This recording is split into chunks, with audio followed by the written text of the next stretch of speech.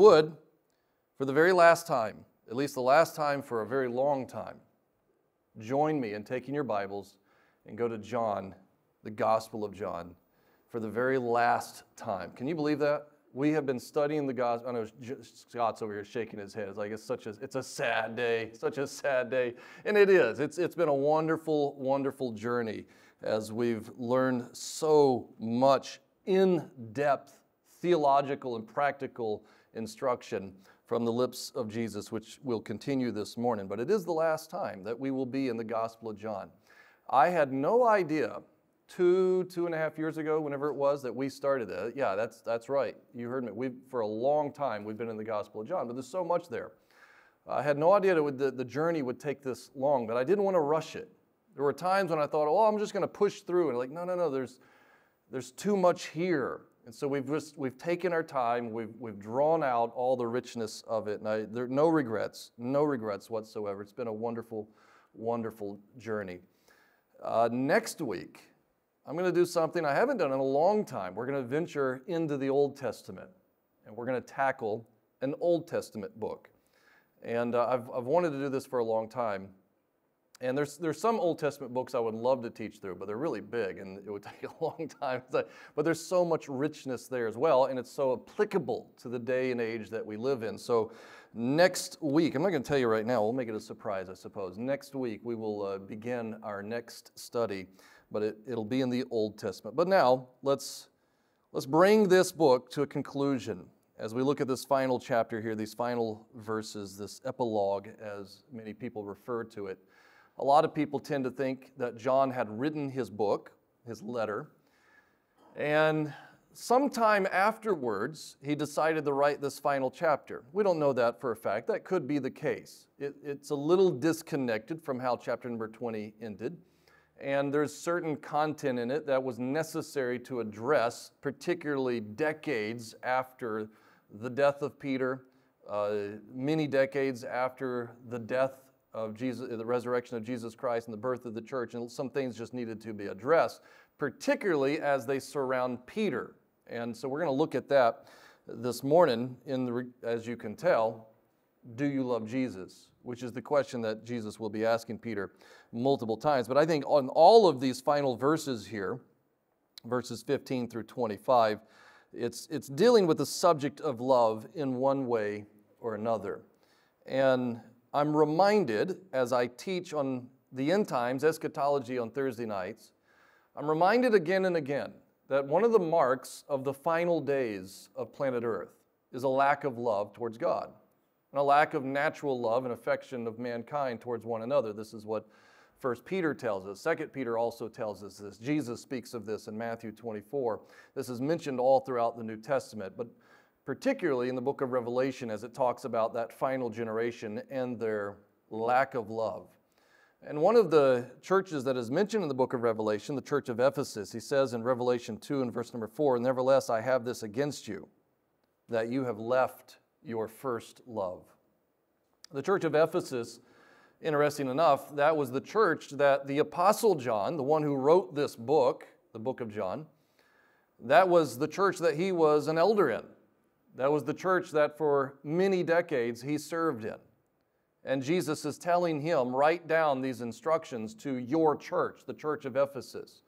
You have left your first love, which is really sad and unfortunate because what do we know John as? We know John as the apostle of love. John talked about love all the time. John wrote about love. He's like, you cannot read the writings of John without coming across the subject of love over and over and over again. It is something that he was passionate about. And yet, what is the condemnation? What is the issue that Jesus said, I have this against you, I have this against your church? You've left your first love. There's always that problem that we as Christians can face. We can become theologically sound and we can be doctrinally accurate and we can be orthodoxy in our practice, but then we've lost that passionate love for Jesus and for others. And in this text, Jesus is drawing Peter back to that. And so if you would look at it, verse number 15. I think beginning in verse number 15, you see the subject here, what I would call love for Jesus leads us to love others. And that'll make more sense as we read this, but let's go ahead and read verse 15. So when they had eaten breakfast, remember, they didn't catch anything all night long. Jesus had miraculously told them to cast the net on the right side of the boat. They brought in 153 fish. They had brought it to shore. Jesus already had fish and breakfast prepared for them, and they're eating breakfast. And while they're eating breakfast, it says in verse 15 that Jesus said to Peter, I would imagine this is probably a private conversation. I don't know if the other disciples are listening in, but while they're eating breakfast, maybe even Jesus takes Peter to the side, but he says to Peter, Simon, son of Jonah. Now that's kind of like when your mom calls your name 3 times. My first name is Charles, so if my mom was angry at me, it was Charles Daniel Hager, get in here now. That's what. So if you've read the other Gospels, you know one thing is clear: Jesus rarely ever calls Peter by this name. Peter was his nickname, Petros, which is it just means pebble or small stone in the Greek language, and that was the nickname that Jesus had given to Peter. Peter is a nickname. That's what Jesus called him all the time.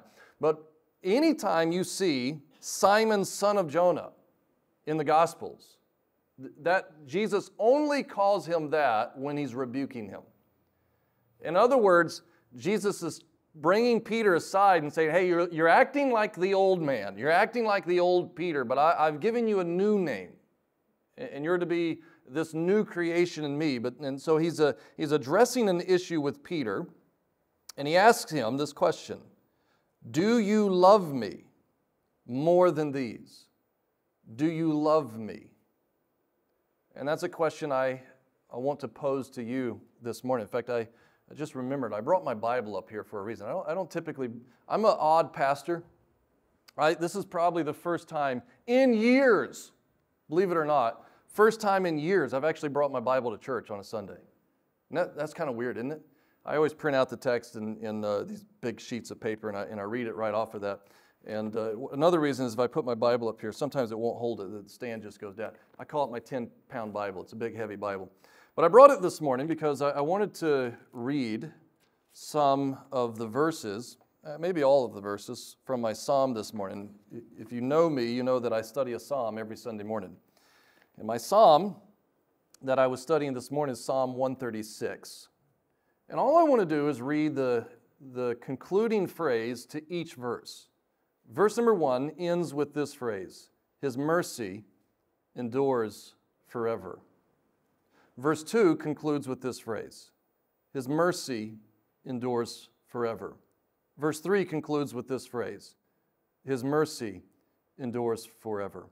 Verse 4, His mercy endures forever. Verse 5, His mercy endures forever. Verse 6, His mercy endures forever. Verse 7, His mercy endures forever. Verse 8, His mercy endures forever. Verse 9, His mercy endures forever. Verse 10, His mercy endures forever. Verse 11, His mercy endures forever. Verse 12, His mercy endures forever. Verse 13, His mercy endures forever. Verse 14, His mercy endures forever. Verse 15, His mercy endures forever. Verse number 16, His mercy endures forever. Verse 17, His mercy endures forever. Verse 18, His mercy endures forever. Verse 19, His mercy endures forever. Verse 20, His mercy endures forever. Verse 21, His mercy endures forever. Verse 22, His mercy endures forever. Verse 23, His mercy endures forever. Verse 24, His mercy endures forever. Verse 25, His mercy endures forever. Verse 26, His mercy endures forever. I don't know. I feel like God's trying to communicate something there. It appears to me that He's trying to say something. He's trying to, repetition is the key to learning. He's trying to tell you something. What is He trying to tell you? His mercy endures forever. You remember when Peter asked, how many times should you forgive someone? And Jesus said 70 times 7. And oftentimes we try to do the math on that. We're like, what does that, you mean we're supposed to forgive this many times? And it's actually an eschatological phrase. It comes from the book of Daniel. And what it means is it means until the end of time. Because that's what that phrase meant when the prophet was talking about it. And so what Jesus was telling Peter, how many times should you forgive? You forgive until the end of time. You forgive indefinitely, in other words. Why? Because His mercy endures forever. Why? Because his mercy is renewed every morning. Now, maybe this morning you stepped into this place with a lot of guilt and a lot of regret about past sins, that you have let Jesus down again. And some of you have probably felt like, I'm no longer useful for ministry. Maybe God can't use me. Maybe I failed God one too many times. I've let him down again and again and again. I just don't think his blessings are possible. I don't think he's very happy with me. I don't think he's very pleased with me. I don't think that he loves me. Let me remind you, everything that Jesus had against you, he dealt with 2,000 years ago on the cross, and it has been cast into the sea of forgetfulness. It is as far as the east is from the west, and his mercy endures forever. He will forgive you again and again and again. This is the message that Peter needed to hear. Peter denied Jesus 3 times. And in this text, Jesus comes to Peter and 3 times asks him, Peter, do you love me? See, Peter feels like, I am not worthy to serve you anymore. I have let you down at the most important time too, when I should have been by your side, when I should have stood courageously. I let you down.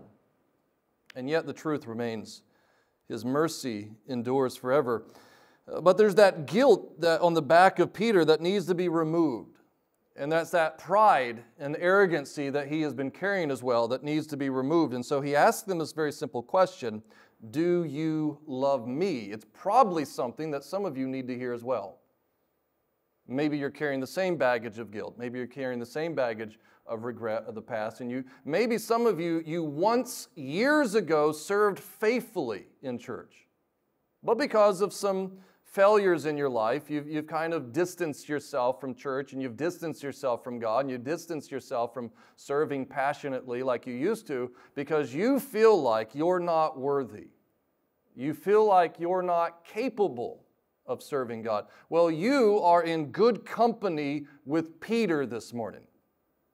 And we all remember what Peter became, a passionate, fervent, faithful leader of the church, which means that's what you could become as well.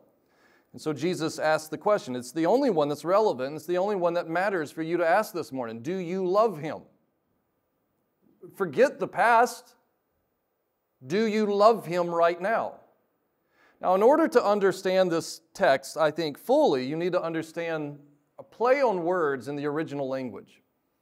In the Greek language, there are multiple words for love. There's a lot of words for love in the Greek language. There are 8 that are commonly used, but I want to talk about 7 this morning. 7 words that are used. We use the word love so randomly and frequently in the English language. I love sunny days, and I love disc golf, and I love apple pie, and I love my wife, and I love this church. As if love means the same thing in all of those statements. It certainly does not. There's a variety of meanings. I use the same word, but there's certainly a variety of meanings when I use that word in the English. And context tells us what the meaning of that is. However, Greek is a very precise language. And Greek uses the precise word for the precise feeling and emotion that's being conveyed.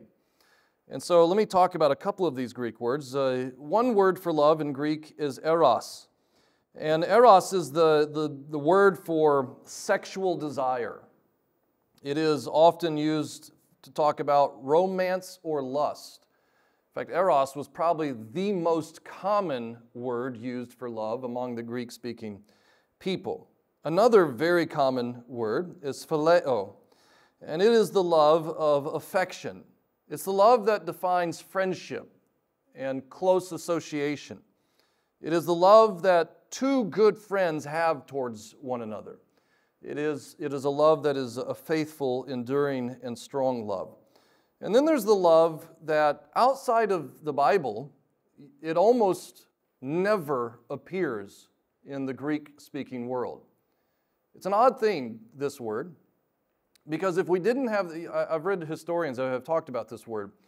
If we didn't have the Bible, we really wouldn't even know what this word technically means.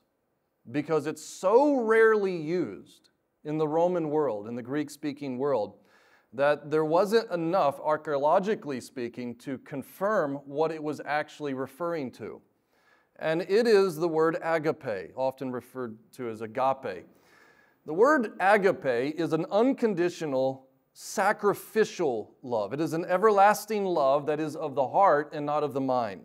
It is not based on circumstances. It is a love that is of the will.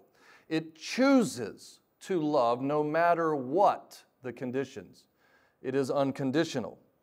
And this is the word agape. And I'm going to come back to that one in a moment. And then there's the love storge.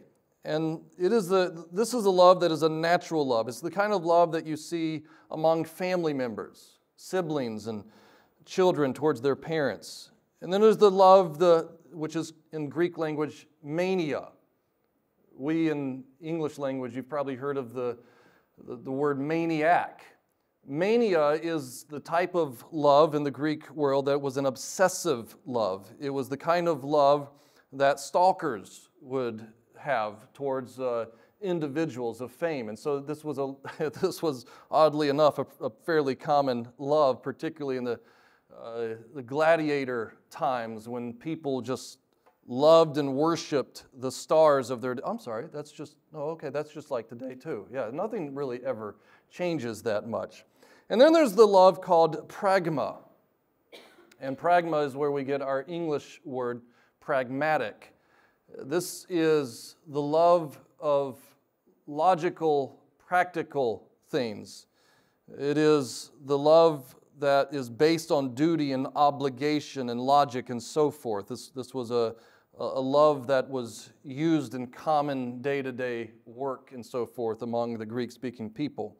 And then there's the love of philia, and this one I always struggle in the pronunciation of, philia.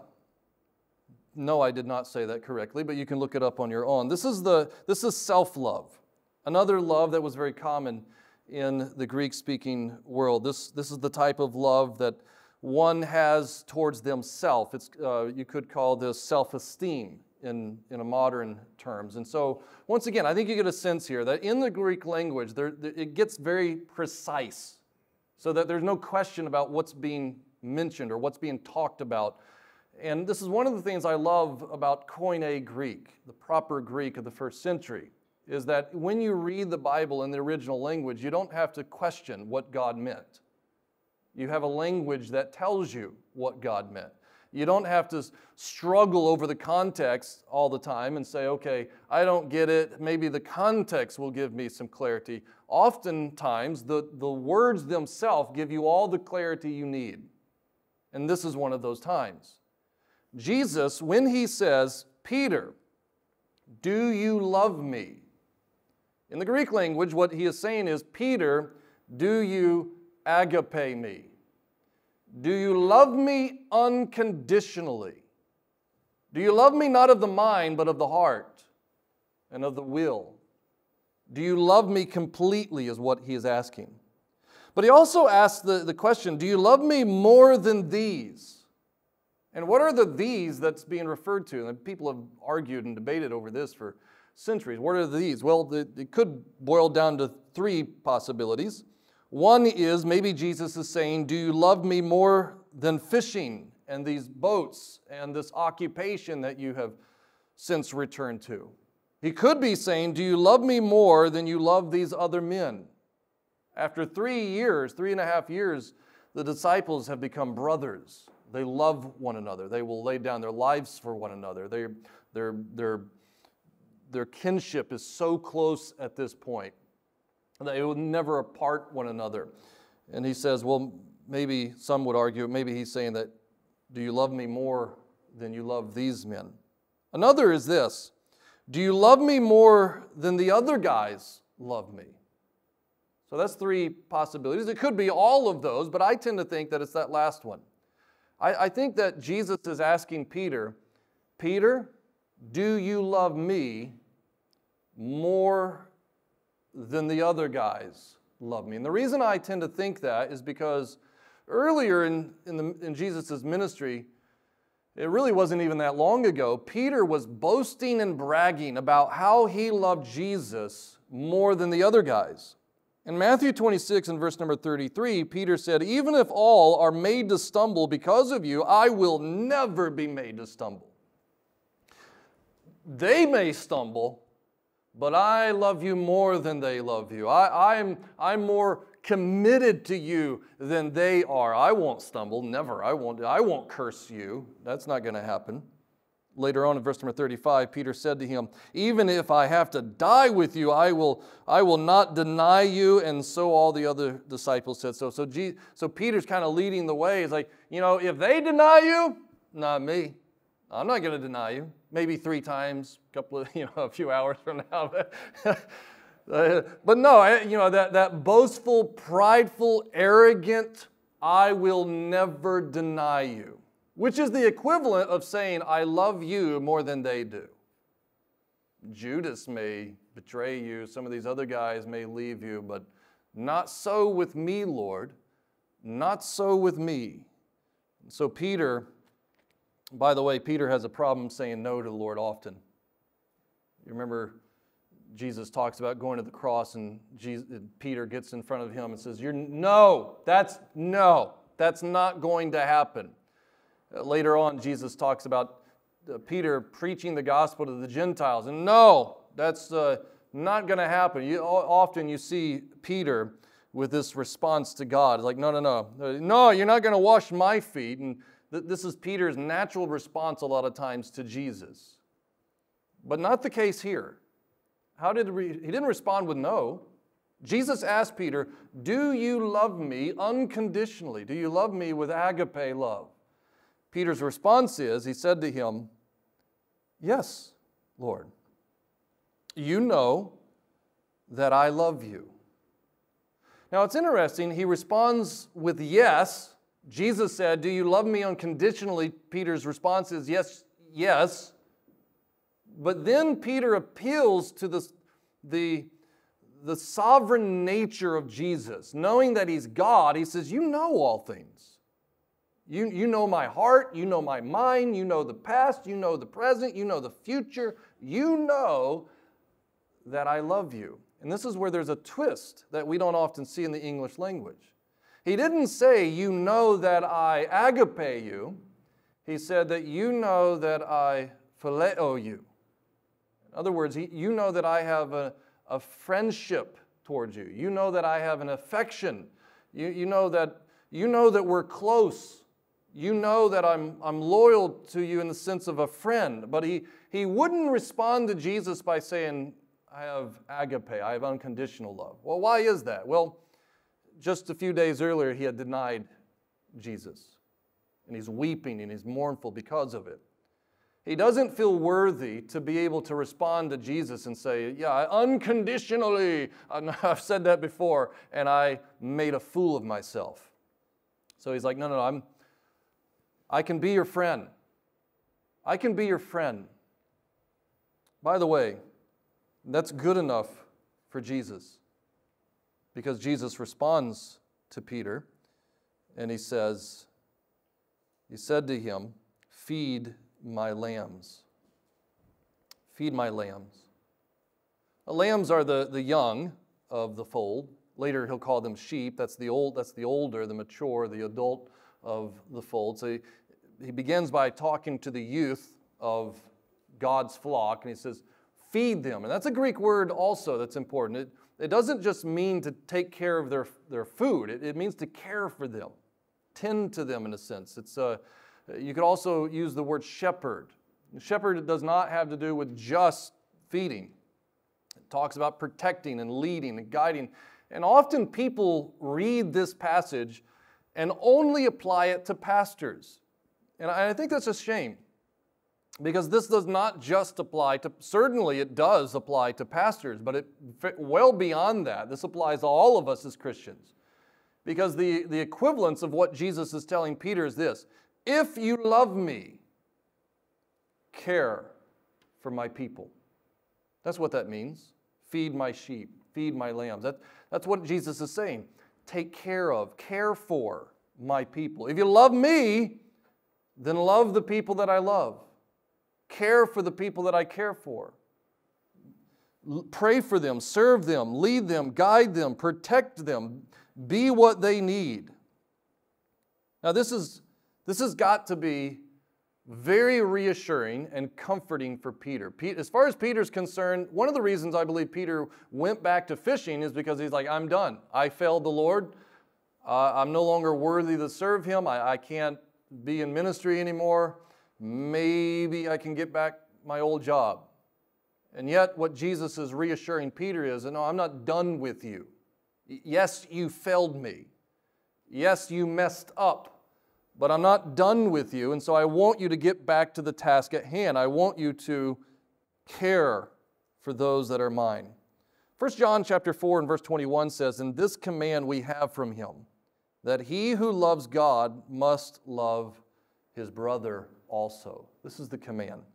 John 13 and verse number 34, Jesus said, "A new command I give you, that you love one another as I have loved you, that you also love one another. By this will all know that you are my disciples, if you have love for one another." So God is, in the person of Jesus here, He's still the bodily form of God. He's saying to Peter, I'm not done with you, and I'm not done with the ministry that I have for you. I want you to love the brethren as I had given you command just a few days ago. Look at verse 16. He said to him again a second time, "Simon, son of Jonah, do you love me?" He uses the word agape again. "Do you love me?" And he said to him, "Yes, Lord. You know that I phileo you. You know that I have affection to it. You know that we're friends." So once again, Peter he can't go there. He can't respond to Jesus in that sense like, "You know me, Jesus. I failed you. Of course I can't love you unconditionally. That's already been proven. But I can be your close friend. I can do my best." So Jesus responds to him again, "Tend my sheep." Care for those who are mine, in other words. Verse 17 says, he said to him the third time. Peter had denied Jesus 3 times, and so Jesus calls out to him 3 times. He says a third time, "Simon, son of Jonah, do you love me?" Here's the plot twist. No longer does Jesus use the word agape, unconditional love. Now he's bringing himself down to Peter's level. And Jesus says to Peter, "Yeah, but do you phileo me? Are you a friend of mine? Do you have an affectionate love towards me?" Obviously, this grips the heart of Peter, and so Peter was grieved because he said to him the third time, "Do you love me?" or "Do you phileo me? Are you a friend to me even? Are you going to abandon me again? Are you going to deny me again? Are you going to stop following me?" And that grieved the heart of Peter because all Peter really wants is to love and honor and serve Jesus Christ. But the guilt of the past failure is too gripping for him. And the fact that Jesus is drawing it out is heart-wrenching for him. But once again, the reassuring command that Jesus gives to Peter is this. He said, "Feed my sheep." Aren't you glad that God will meet you where you are? Aren't you glad that God doesn't say, "Come up to my level of perfection and love and unconditional, sacrificial giving, and I'll use you"? No, God looks at you, "I see where you are. I know who you are. And I know where you are in your walk. I know where you are in my life. And all I'm asking is, care for my people. Follow me. Love me. I'll bring you along until we get to the agape. I'll bring you along until at some point in your life there'll be that unconditional love. But this is where you are today, and so start there. Love the people of God right there where you are. Serve God right there where you are. Follow God right there where you are." And many of you need to hear that message right now. You're like, I'm not the best Christian in the world. I'm not the best follower of Christ. I don't love Jesus like I ought to love. And I've failed too many times in the past, and God knows that. He knows you better than you know you. And God looks at you where you're sitting, and He says, that where you're at, that's your starting point. Where you are at, forget the past. Where you're at, that's the starting point. Love me from there. Follow me from there. Love my church from there. And so Jesus says to Peter, feed my sheep. But there's another type of love here. There's a love for Jesus that leads us to a sacrificial life. In verse number 18, Jesus says to Peter, most assuredly I say to you, when you were younger, you girded yourself and walked where you wished. So when you were younger, you did what you wanted to do. You went where you wanted to go. You dressed yourself. You took care of yourself. But, he says, but when you are old, you will stretch out your hands, another will gird you and carry you where you do not wish. There's coming a time when you're an old man. You'll be led to a place that you do not want to be led. And your hands will be stretched out in a way that you do not want them to be stretched out. And you'll be at a place that you do not wish to be. This, obviously, in verse number 19, he says he spoke, signifying by what death he would glorify God. What Jesus was telling Peter is this. This is where you are now. Yes, a few days ago you denied me. You cursed me. You failed me utterly a few days ago. But my mercies endure forever. And my love for you endures forever. And my forgiveness to you is again and again renewed every morning. Feed my sheep, serve me, follow me, love me. And what does that mean for you, Peter? That means that one day you'll be an old man and you'll still be serving me. One day you'll be an old man, and instead, like just a few days ago, when you said, if everyone else denies you, I'll not deny you. And just like a few days ago when you said, if everyone abandons you, I will die for you. If that's your wish, Peter, you will die for me as a martyr, but it won't be today. It'll be after a long life of living and serving me faithfully, which is exactly what happened. In the year 67 A.D., Peter, along with Paul, was executed by the Emperor Nero. Peter, history tells us, he was going to be, whereas Paul was beheaded, it tells us that Peter was crucified. And Peter didn't want to be crucified the way that his Lord was crucified. He told the executioner that I'm not worthy to die in the same manner that my Lord died. And so he asked that he would be crucified upside down. Whether or not that's true, I don't know, but that's what church history has recorded. And it fits right in line with what Jesus has prophesied here, that you'll be an old man. Now, John, as he's writing this book, he's looking back in time. It was 20 years ago, at the time that John is writing this book, that Peter had died in the year 67 A.D. And a lot of the people in the church needed to hear that. Look, Peter died on a cross, upside down, not because he failed God, not because he was rebellious towards Jesus, not because he was a failed leader in the church. No. It was precisely because he was faithful. It was precisely because Jesus said this is what would happen.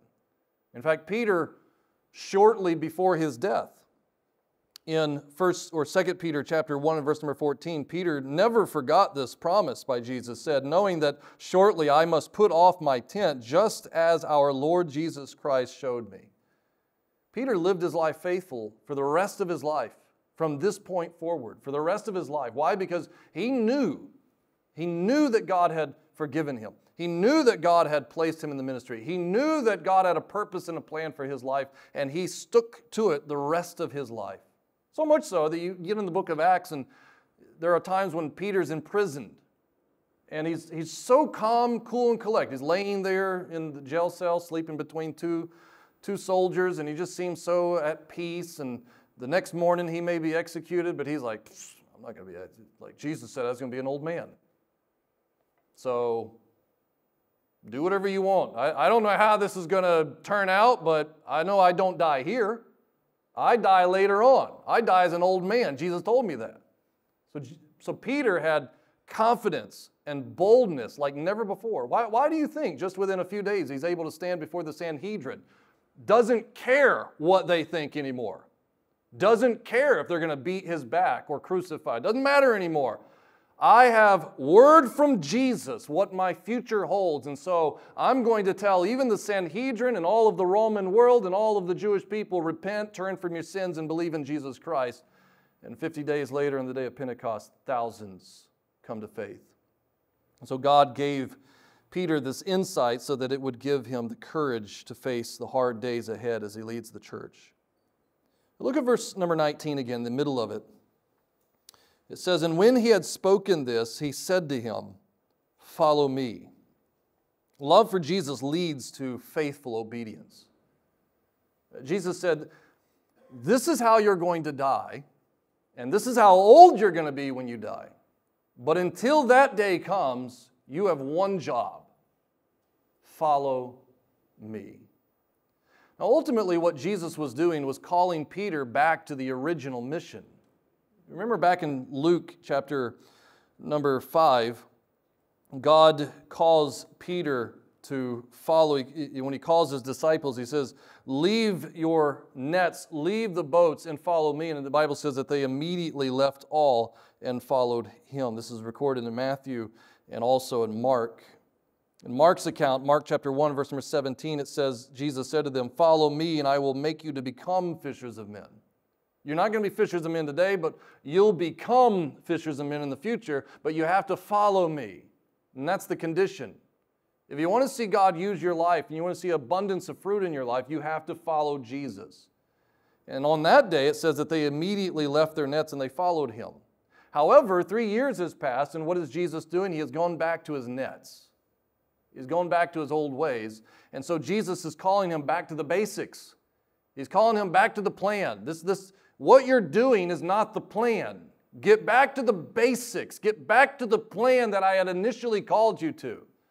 And some of you, you've lost your way. You've got so caught up in making your retirement plans, or so caught up in your career, and so caught up in your hobbies, and so caught up in the events and things that's going on within your family that you forgot that years ago God called you to do some things for him. Years ago, God has a mission and a plan to stick to the basics of following him, and you've got to where you're following yourself and all these other little life rabbit trails. And they may be enjoyable and they may be pleasurable, but we're in a war. It's a spiritual war. And we've been enlisted as soldiers in the army of God, and we have a task, we have a duty, we have a job to do, and God is calling you back. Follow me. Follow me to the things that I've asked you to do, the things that I've told you to do. John chapter 12 and verse number 26 says, "If anyone serves me, let him follow me." Matthew 16 verse 24, Jesus said, "If anyone desires to come after me, let him deny himself, take up his cross, and follow me. For whoever desires to save his life will lose it, but whoever loses his life for my sake will find it." John 14 verse 15 says, "If you love me, keep my commandments." John 14 verse number 21 says, "He who has my commandments and keeps them, it is he who loves me. And he who loves me will be loved by my Father, and I will love him and manifest myself to him." Some of you, you're not seeing God in your life right now. You've questioned, where's the presence of God in my life? Well, you've been following yourself. You've been following others for so long that it's not that God has left you, you left God. And if you want to see the manifest presence of God in your life, then attach yourself to God. Follow God. Be where he's at. You're like, oh, I wish God was in my life. I remember the days when God was in my life. God could still be in your life. Get back to him. Go back to him. Stop blazing your own path of life. So those who follow him, he will manifest himself to them. John 15, verse number 10 says, Jesus spoke and said, "If you keep my commandments, you will abide in my love." If you follow the rule of Christ, if you follow the command of Christ, if you're following Christ, you will abide in his love. In 1 John chapter 1 and verse number 6 says, "If we say that we have fellowship with him and walk in darkness, we lie and do not practice the truth." Unfortunately, there are a lot of Christians living a lie. What I mean by that is they're faithful to come to church Sunday mornings. They're faithful to give here and there. They're faithful to do their Christianese things. But yet, their life on Monday and Tuesday and Wednesday and the rest of the week doesn't look anything like followers of Christ. It doesn't sound like anything like followers of Christ. They're doing their own thing. They're saying that they follow Christ. They're portraying that they are followers of Christ, but they're living a lie because they're not truly followers of Christ. And so Jesus is calling us back to the basics, back to the simple plan. Just follow me. Look at verse number 20. Verse number 20. Love for Jesus is we shouldn't be distracted by what other people are doing if we have true love for Jesus. Peter was distracted often by the storms around him, by the people around him. Peter's often distracted, and here's another example of this, verse number 20. Then Peter, turning around. I love the imagery here. He had to face away from Christ in order to have this problem to begin with. The problem was he wasn't looking to Jesus, the author and finishers of his faith. The problem was he was no longer following Jesus. He turned around to see if anybody else was following with him. He turned around to see if anybody else was doing what is right. He turned around to think about what other people are doing. In particular, in this time, it's John. And so the phrasing here is perfect. Then Peter, turning around, said, or saw the disciple whom Jesus loved following, whom also had leaned on his breast at the supper and said, Lord, who is the one who betrays you? We all know this to be the Apostle John. So Peter turns around, he sees John, and so verse 21 says, Peter, seeing him, said to Jesus, Lord, what about this man?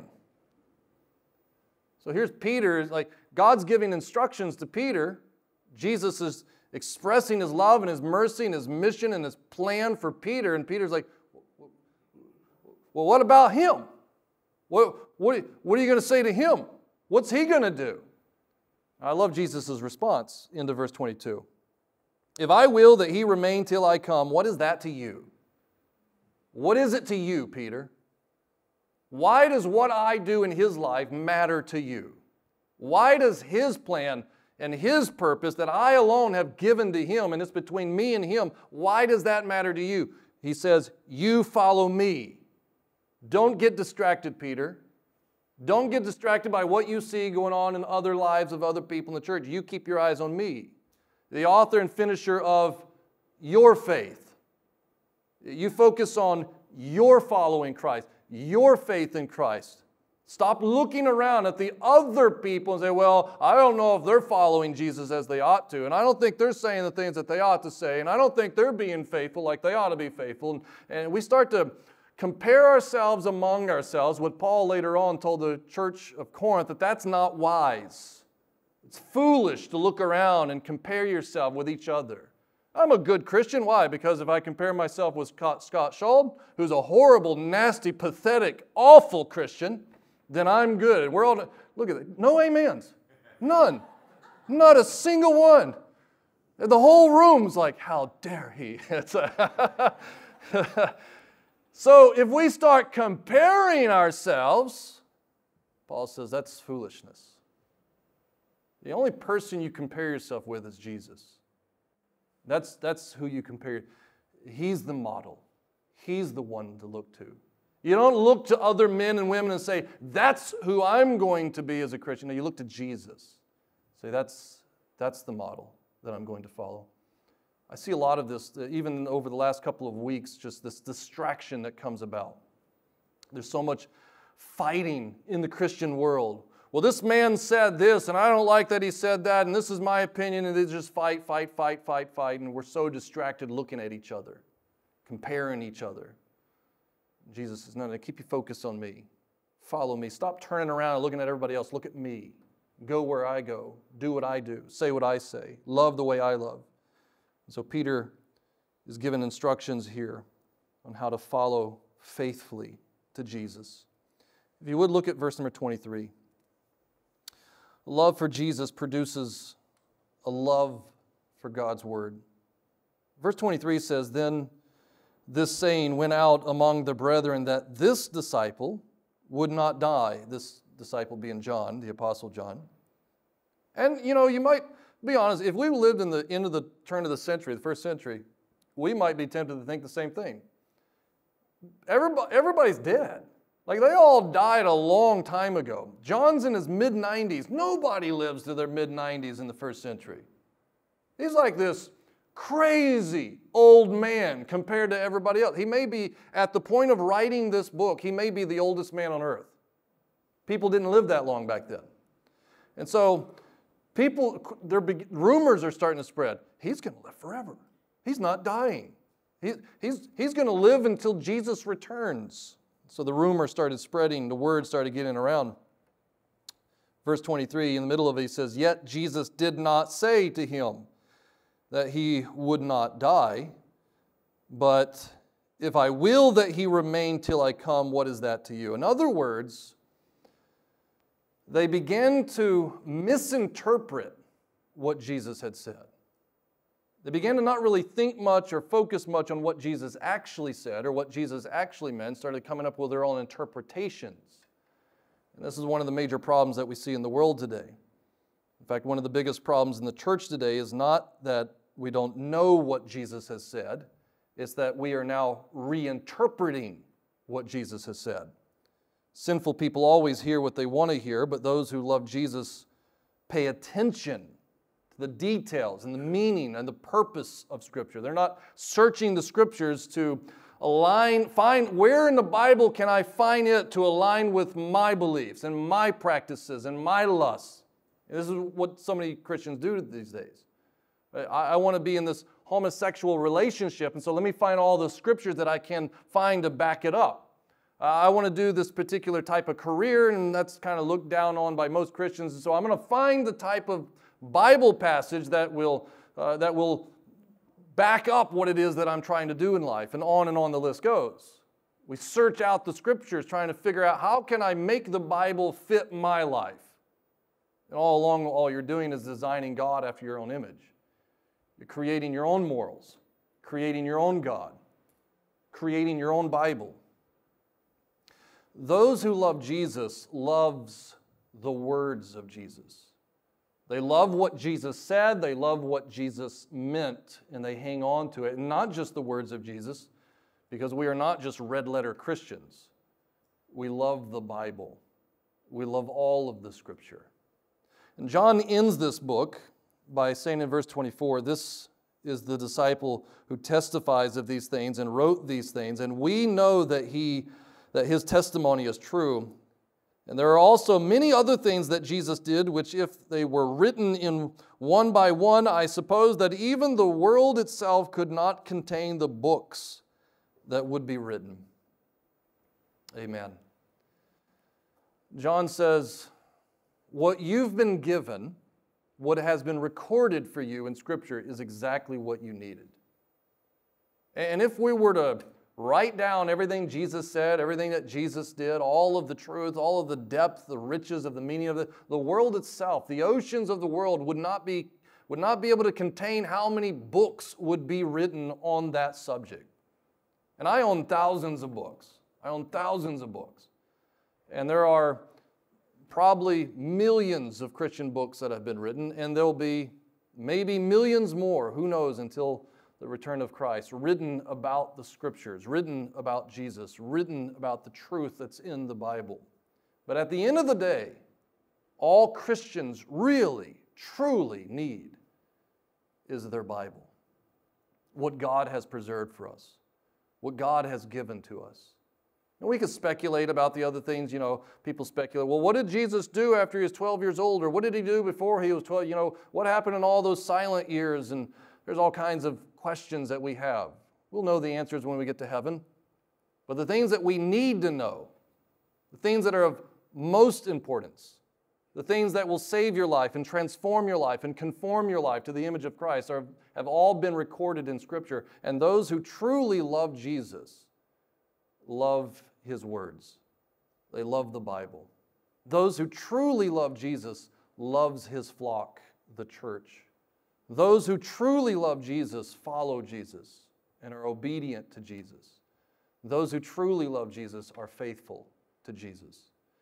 I hope that Not in an arrogant, bragging, boastful way that you say, I love Jesus. In the same sense, in the same heart that Peter spoke in this passage. Yes, Lord, you know all things. You know me. You know where I'm at. You know my past. You know my failures.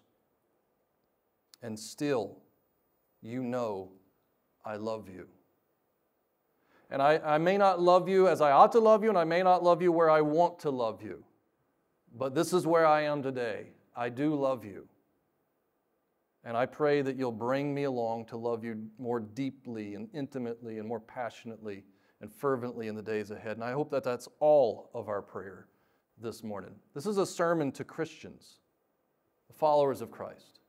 And so for us who have been followers of Christ for many, many years, who long ago said, yes, I love Jesus, I pray that you would reaffirm that love today, rekindle that love today, and say, wherever I am today, tomorrow I will love you more. I will follow you more. I hope that's your prayer.